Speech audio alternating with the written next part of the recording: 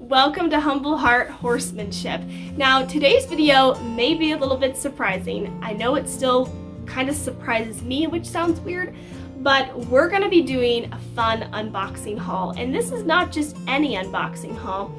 In this box, and in there, the big thing, this is English tack, okay? If you know me, and if you know anything about my channel here on YouTube, I ride Western, and I have been riding Western primarily. It's been my thing since I was 10 years old, so about 15 years now. And for me, riding in a Western saddle has always been my security blanket because I feel very comfortable, very familiar, very competent in a Western saddle. I think a lot of that comes from the fact that that's what I grew up doing, and also I have owned and leased many horses that, you know, needed more training and were pretty green, and so riding in that Western saddle always made me feel just a little bit safer. Now, right after I graduated college, I got a job at the Portland metro area's largest lesson barn. At the time, we had over 200 active students, and I taught like 35 lessons a week. I taught both English and Western riding lessons, but primarily stuck to teaching Western.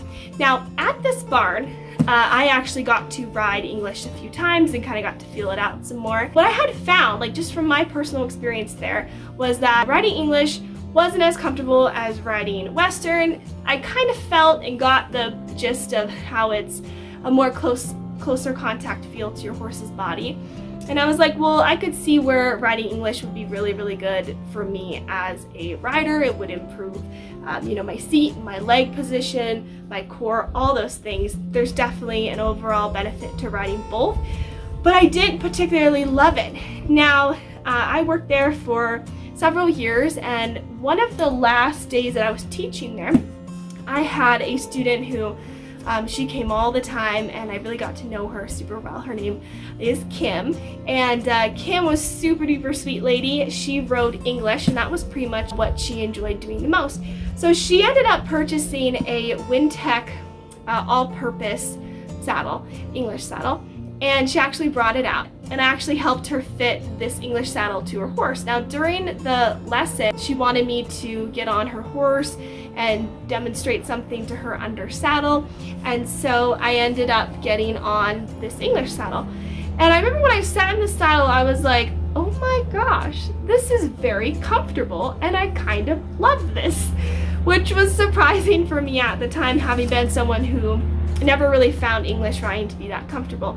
And then it dawned on me that it was probably because I was riding in like 1970s, 1980s models of English jumping saddles that were in need of new flocking, that were stiff and just uncomfortable, not like a Wintec saddle. And I'm not sponsored or anything by Wintec, but I love both their English and their Western saddles. Are really durable, super comfy, highly recommend. Anyways, I like rode in this saddle and I was like, oh my gosh, maybe I don't not like riding English or the English saddle. Maybe I was just riding super uncomfortable, ill-fitting saddles. So, long story short, here we are a few years later, and my appendix gelding Gemini, we have been doing all the fun things and more here, and I've just really been enjoying training him and just getting more used to him. And now he's 6, and I was like, I feel like I want to like try new things with my horse, and I feel like we have a solid walk, trot, canter down. We have all of these foundational basics under saddle, but I normally ride him Western, and I was like, it would probably be really good for me to ride English. It would also be really fun to try something new with my horse. So, in here, we have several English tack items, and then in there is the saddle. Now, I had to open up the saddle, technically, like it arrived like a week ago. I had to open up and double check that it fit me because they have like a return policy for a certain timeline. So the saddle has already been unboxed, if you will, but this stuff hasn't, and I'm gonna show you both. So it was like Christmas on steroids when my saddle arrived in the mail. I want to show you guys my first ever English saddle. Ta-da! So this is a Kincaid all-purpose synthetic English saddle, and oh my gosh, I'm so excited, you guys. So this is a really, really nice saddle. I really appreciate State Line Tack because everything on their site is so affordable, and they're constantly having sales as well as giving you discount codes so you can get everything at a really affordable price. I'm not sponsored by them or anything, but I really do love State Line Tack. So I did not want to spend like a fortune when I got all this English tack. And so sure enough, State Line Tack had the cheapest price on this saddle on any of the other several sites I looked at. This was only $191, you guys. And so like I said, it has a 17.5-inch seat. I also ordered it in a size wide tree, so you can see nice and wide for my big boy. Gemini is an appendix, and he has kind of an interestingly shaped back. He's not exactly like super wide or has like a super wide barrel. It may be a little bit wide right now because he's been living on grass for the past 2 months, but he has like pretty broad shoulders, and I find that if I order a saddle that has like a medium gullet or like a kind of a medium tree, what happens is it ends up pinching his withers and kind of prevents his scapulas from being able to flex and have that movement without being restrained. So I just usually get wide. So this is the wide. You can see it is very nice and wide. Let me move my hands so you can see it better. But yeah, so this saddle is super cool. I love how light it is. I have not sat on this like on my horse yet, but I did sit on it on a secure saddle stand. Another thing that's cool is that right here, okay, you can see underneath. Now what's really cool is right here, this part, you can attach knee rolls. So these are the knee rolls that came with 2 of them, and so it has a attachable, detachable knee roll system. So you can basically pull this up and attach your knee rolls like here in the front or a little bit at the back, kind of depending on what you're doing with your horse when you're riding and where you want your leg position to be. I thought that was really cool and like customizable. It also did not come with stirrup leathers or stirrups, so I did order those separately from State Line Tack. That's what's inside the other box, but super nice quality. Honestly, doesn't even look synthetic, and it's just a really nice, lightweight saddle. So let me show you the other stuff that we're gonna open with this box that literally arrived an hour ago. All right, got my scissors here. We're gonna open this up.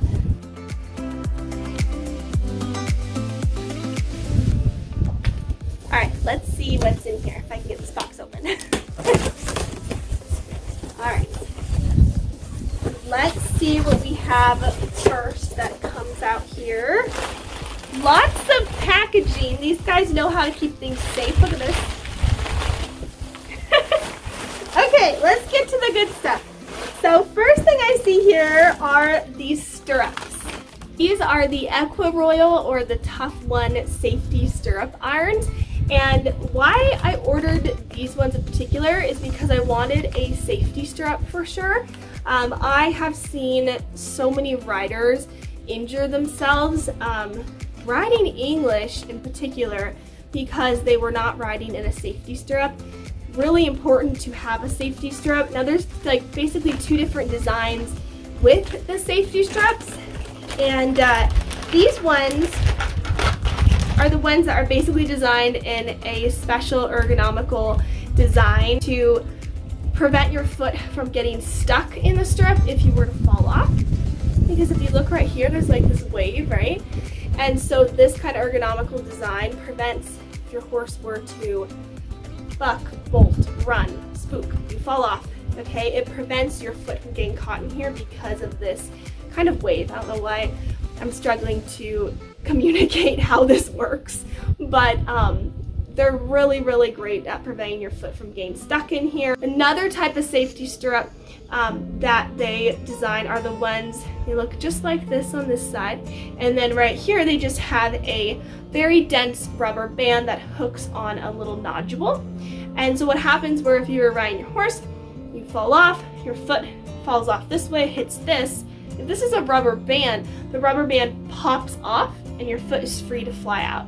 So there's like two different designs. I ordered these ones. I was struggling to find the other ones with the rubber band. That was like, gosh, under $70. So I ordered these ones. These were only $22 for the pair of both of them. And they honestly seem really high quality. I also like how there is some traction here. You can kind of see it has this nice rubber traction with the lines. And overall, they just seem to be like really heavy duty stirrup irons. So that was the first thing that I ordered. All right, next thing is also from the brand Equiroyal or Tough One. These are the stirrup leathers. So I got the like traditional adult size, are 54 inches in length, and these were only $20, I believe. Now, State Line Tack had like a ton of really great discount codes that I was able to utilize on this order, so I got everything at a discounted price. And these are, I think they're called Biothane. I don't know if I'm saying that right. So these are not like real leather. It's like a fake leather, but they do look like they're real leather. And I like them because they're super flexible. And let's see here, can I get these off? Oh yeah, there's Velcro. That's kind of convenient. So let's take these Velcro pieces off and we'll kind of look at them a little bit better. So here they are. Of course, you have your buckle sides right here. These buckles actually seem to be in pretty good quality considering the price. And this really, it actually kind of feels like real leather even though it's not. And I really like how flexible, like look at this. Nice and flexible. You don't have to worry about like breaking them in or them being like so stiff. Like sometimes when you get the like leather irons. Can you tell that I'm new to this English thing? Not leather irons.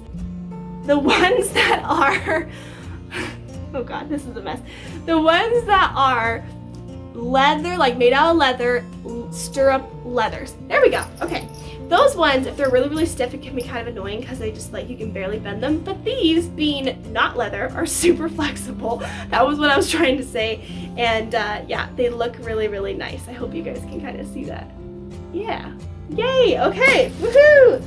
This is the thing I was like really, really excited about because if you're, so there's a lot of people who ride English and they're in the English world and they collect saddle pads like religiously, and even being someone who rides Western, like I have had my fair collection and purchasing addiction with Western saddle pads, even though they're bulkier and they're usually more expensive than English pads, but English pads are so much more affordable. Like on these sites you can get some really cute ones for like $15, $20, $25, some even for like $40, but you guys have like really cute colors in the English world, and we don't always have that in the Western world unless you're willing to spend like $250 on a saddle pad, which I think I did that once in my life, but it was like a $200 saddle pad, and I still have it and I love it, but anyways, this is what arrived, okay?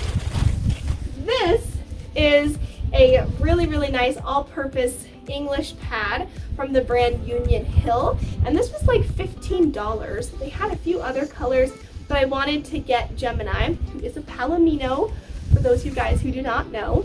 I wanted to try him out in this hunter green color. Here it is from afar, okay? And one thing about this is because of how they packaged it inside of this box is it's like a little bit warped on this side, but I think it will be fine. Like if I put a heavy book on it, or even after I ride in it on my horse, I think it's gonna like shape out correctly, but you can see it's like kind of creased. They make it very affordable and lots of fun colors of saddle pads. This is an all-purpose pad, and then underneath, this is what it looks like. I love it! I'm so excited, you guys. I think he's gonna look really nice in this hunter green color. And I also thought it was cool that it had this trim. So this is like a really, really nice tan trim, and I think it's just gonna look really classy on Gemini.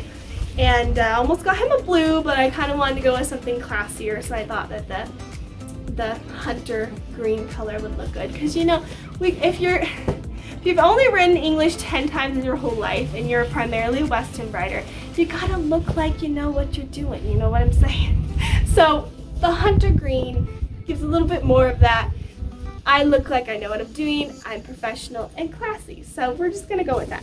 But anyways, that has been the whole Tack unboxing haul, if you will.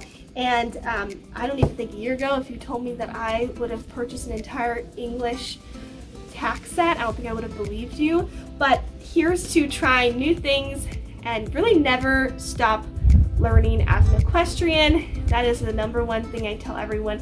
You never stop learning about the sport. You know, there's never a wrong way to learn how to ride. I was listening to my favorite podcast, which is called Horses in the Morning. I'm sure you guys have heard of it before.